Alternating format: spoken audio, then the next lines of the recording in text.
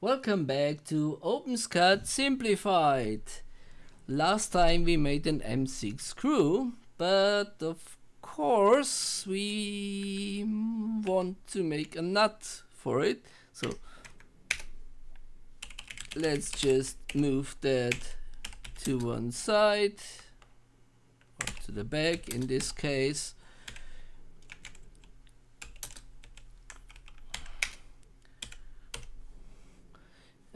Yeah, that's the direction we're looking at, X, Y, and Z.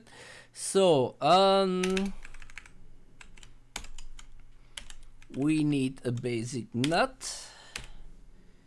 I think they should be higher than the heads of the screw, if I remember correctly. Let's say height 6. Doesn't look right. Doesn't matter. And we need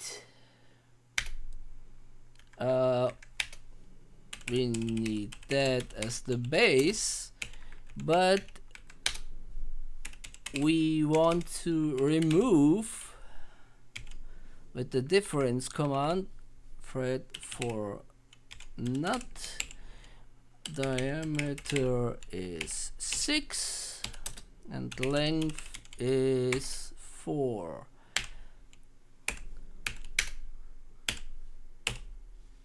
And here we have our corresponding nut.